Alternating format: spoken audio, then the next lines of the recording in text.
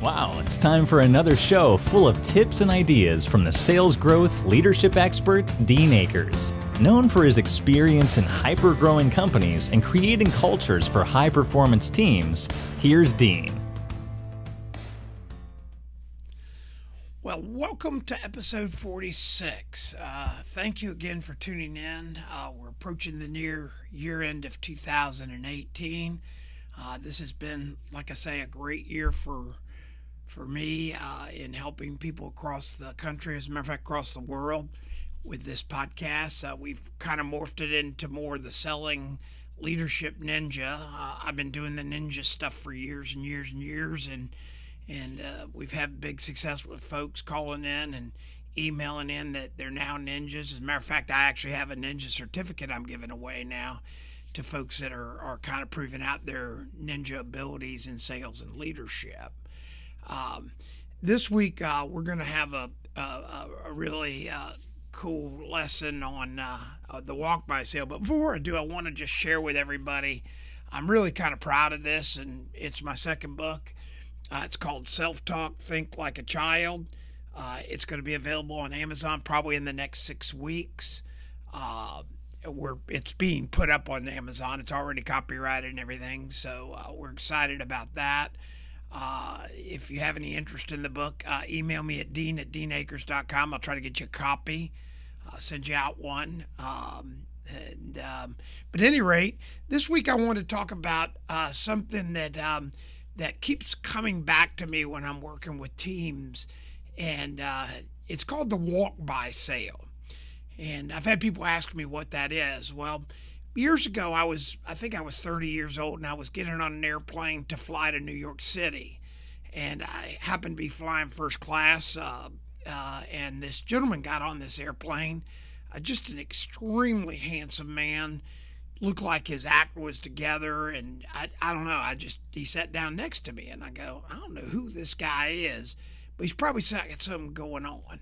So I tried to build dialogue with him on the flight up, about 2.5-hour flight, and probably 40 minutes into it, they had brought us some breakfast and stuff. I finally got to talking to him. He's from West Palm Beach, and he finally shared with me what he did. He owned art galleries, high-end art galleries all over the world. And I thought, wow, owning art galleries all over the world, how hard would that business be, selling very expensive paintings and everything? And I said, how do you do that? I mean, how do you gain customers' trust? How does it all work? And he goes, well, Dean, I'm going to share with you a tip that I use in all my locations around the world. And it's amazing to me, more people don't understand it. And it's a breakthrough for our company, and we're highly successful. And it's very subtle. Now, you got to know by now he's got my attention. Here's this very successful gentleman flying up to New York City to one of his galleries there, and he had galleries in Aspen, London, Rome, all over the world. And so now he's going to share with me, this 30-year-old young man, his secret sauce, if you will, to his success. So here you go. And this is so simple as I've deployed it across my companies over the years, and sort of having learned it earlier before that in another way, it has created huge successes. So here's how it goes.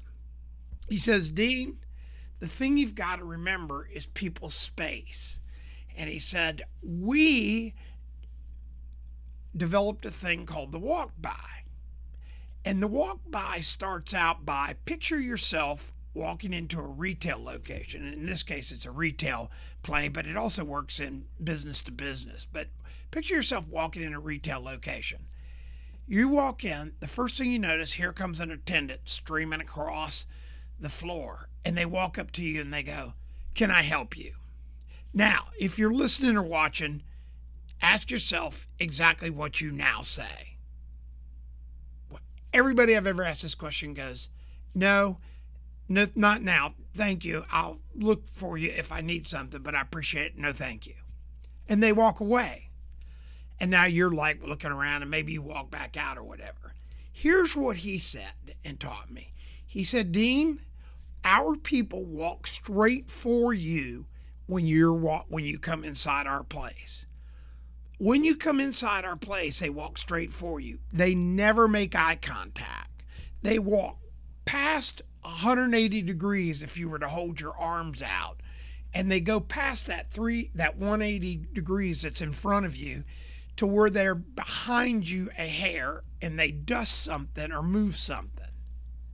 I'm going, really? And he goes, here's the magic. When we break plane and have not engaged them, 90% of the people turn around. When they turn around, we look back at them and we go, oh, hi, welcome. How are you today? And dialogue breaks in, and all of a sudden, a immediate relationship is established. And it goes on from there, where the dialogue goes on. They start telling, we ask questions, what are you here for? I'm looking for my condo, or I'm looking for a gift, or whatever. But here's what he taught me, is that people have their space.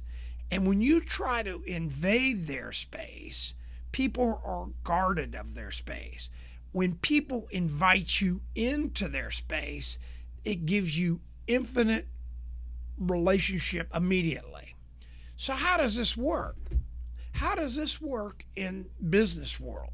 How does it work when you're trying to sell? Oh, no, by the way, when these people invited his people in, now they found dialogue, they found the needs, they set up what they needed to do to get the customer what they wanted. Consequently, it turned into sales, and this man had highly successful art galleries all across the world, and it was all through the advent of the walk-by that he used and has since subsequently taught me. Now, I use that in all my businesses today, and I'm going to give you some examples.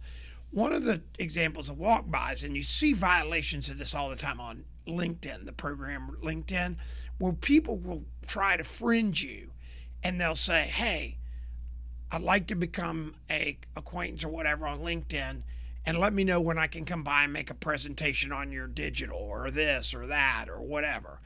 When you get those, do you immediately go, wow, I'm so happy they did that. I think I'll reach back to them and have them come meet with me? No. You want to take and comment about somebody. So when you go onto LinkedIn, you're wanting to comment them, look the person up and say something to them. Hi, I'd like to connect with you on LinkedIn. I see that you have done a lot of skydiving. Love to learn more about skydiving. Anything that causes them to reach back to you and go, great, like to connect with you. Here's how it works on cold calling. And those that have listened to any of my previous shows know that I'm an absolute ninja on cold calling.